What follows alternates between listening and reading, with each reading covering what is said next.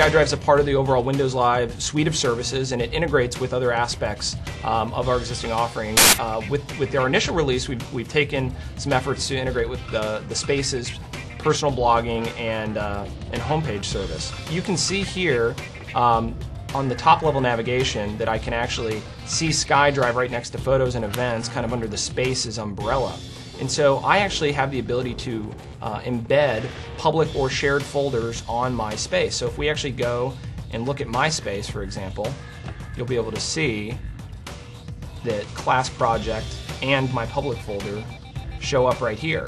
And what's interesting is the shared folders will only show up for visitors to my space that have the appropriate privileges. So just the other students that I've already set their permissions for this folder will be able to see this. Otherwise, they'll just be able to see the public one.